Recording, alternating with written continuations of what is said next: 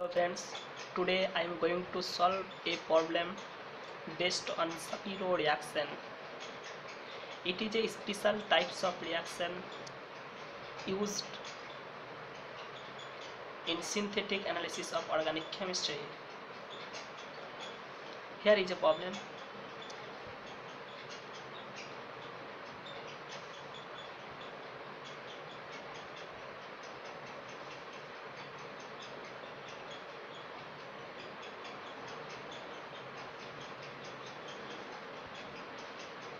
Bicyclic tosyl hydrazone. When it is treated with N-butyl lithium, two equivalent of 1-butyl lithium and followed by dimethyl formamide. What is the product?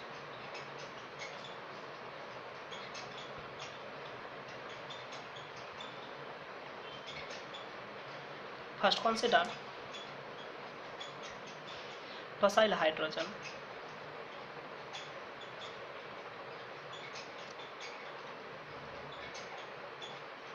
Like this one,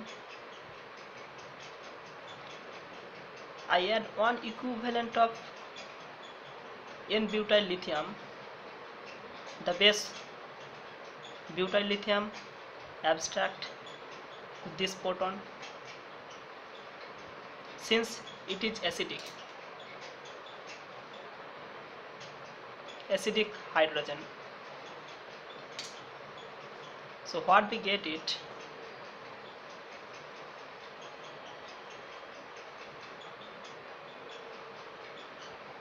like this one.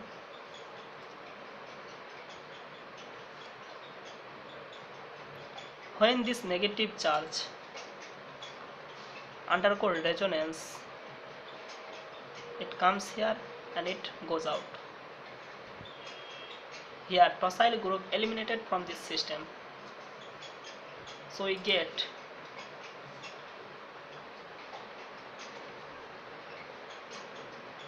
here double bond,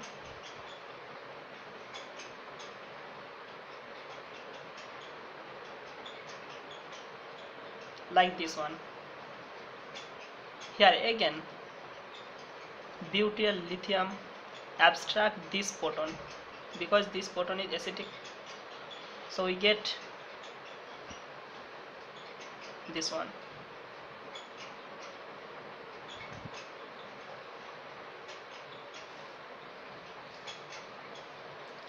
When this negative charge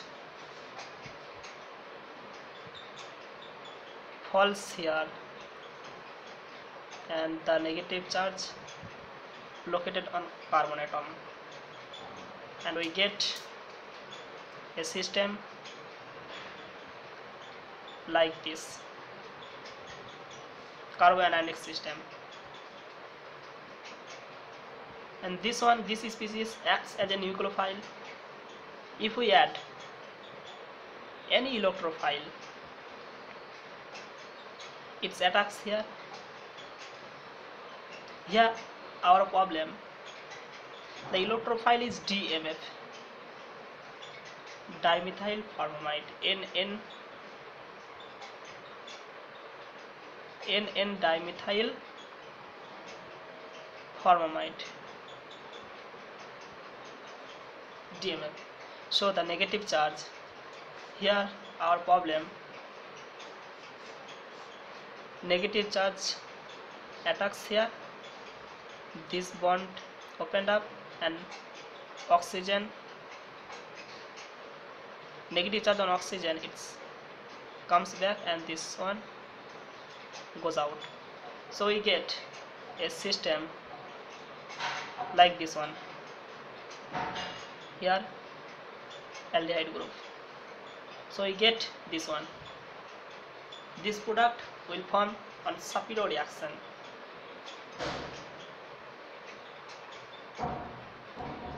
Suppose I go for a system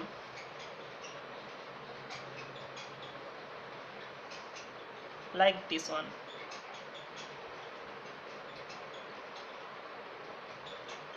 Here I take a methyl group. Here condition are same.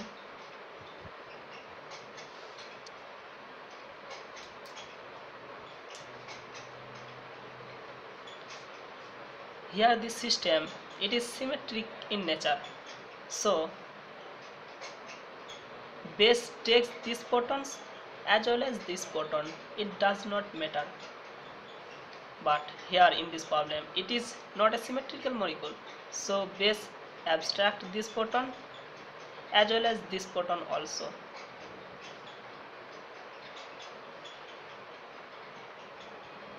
Suppose the base abstract this photon. Base abstract this photon, then what's happen?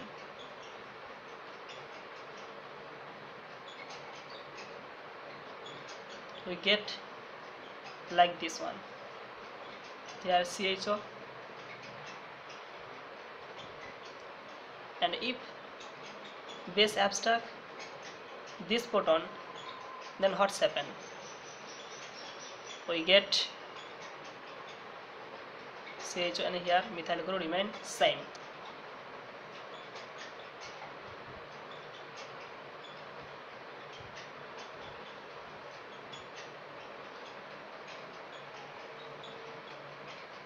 So which product will be more favored?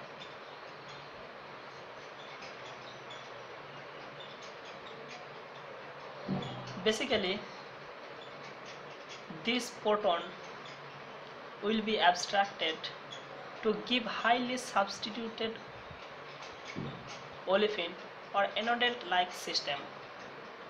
Since butyl lithium, it is not a hindered base, so it will prefer to abstract this photon. Because of this reason, this will be more preferred.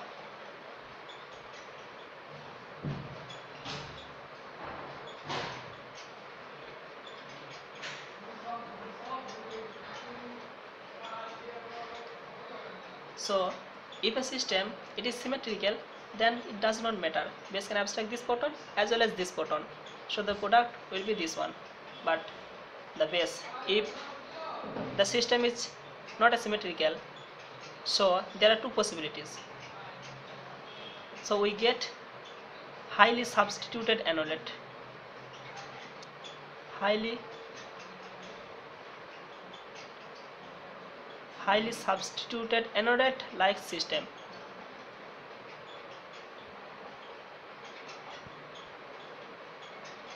This will be more preferred. And actually butyl lithium, it is not a hindered base.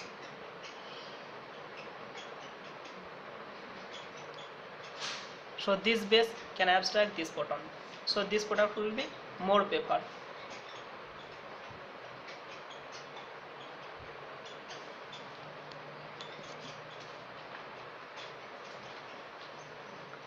But in our problem, the system is this one. Here this carbon atom does not contain any hydrogen atom, and so the possibility only one. So this one, the acidic hydrogen. So in our problem,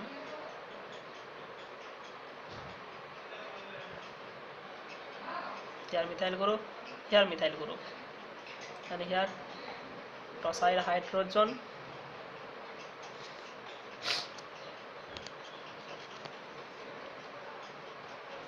So there are only one possibilities here, acidic hydrogen, and base can abstract butyl lithium, abstract this photon and forms this one.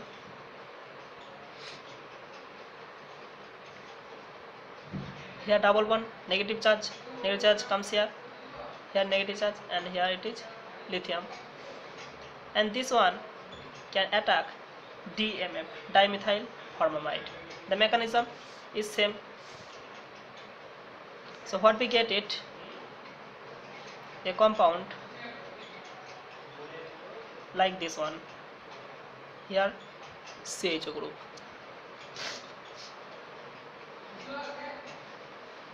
Now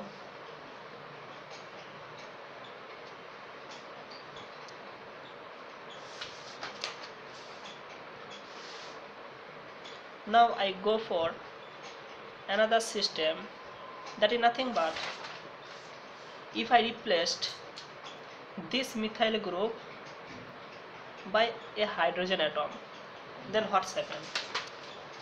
So the system is like this one. Here hydrogen, here as well as hydrogen, and here tosyl hydrazone. Same condition, that is n-butyl lithium. Here excess amount of 2.2 equivalent of n-butyl lithium and followed by dimethyl formamide. Now butyl lithium can abstract this photon as well as this photon. There are two possibilities. If base abstract this photon, then it will give a product like this. If base abstract this photon, then product what we get like this one.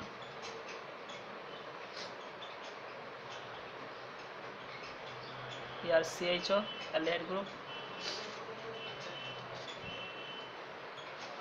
as we get highly substituted olefin.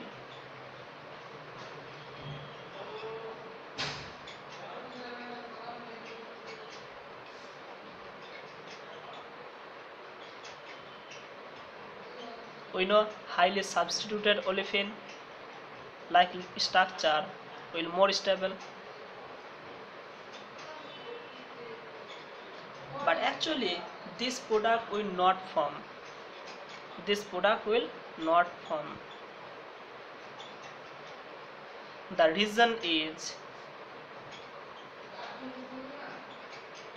Braid's rule. The Braid's rule states that it is not possible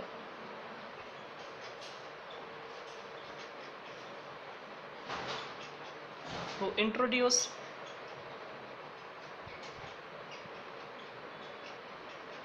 a double bond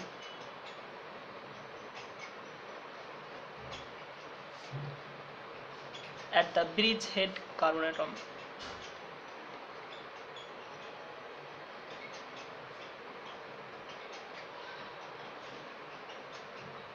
So we cannot introduce a double bond on this bridgehead carbon atom, because this one and this one are the bridgehead carbon atom of this 2-2-2-2-1 bicyclic system. Here again 1-2-1-2 and this one above 1. So 2-2-1 system. We cannot introduce a double bond with this bridgehead position. For this reason, this will not form. And another possibility is when base can abstract this photon, we get a product like this. Here hydrogen, same. So here double bond and this one aldehyde group. So the product will be this one, and this one will be the major product.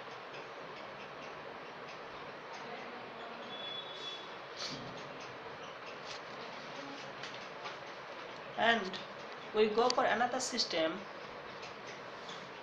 like this one. Here this is 2-2-2 bicyclic system, and here it is double bond, and here tosyl hydrazone in NHTS. The hydrogens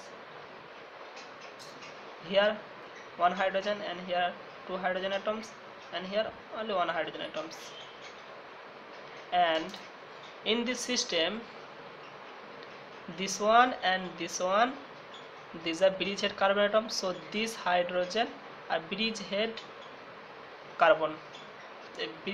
This hydrogen located on bridgehead carbon position, so we cannot introduce a double bond with this like this or like this. So base cannot abstract this proton, because this hydrogen located on this bridgehead carbon atom, as well as this hydrogen also located on this bridgehead carbon atom. So these two hydrogen are not abstracted by the base. So only one possibility is this hydrogen. These hydrogen are actually acidic, and this is not located on bridgehead carbon atom. So base abstract this proton and actually forms this one. Here it is double bond, here CH aldehyde group, and again it is same. So this will be the major product. Thanks for watching. Have a nice day.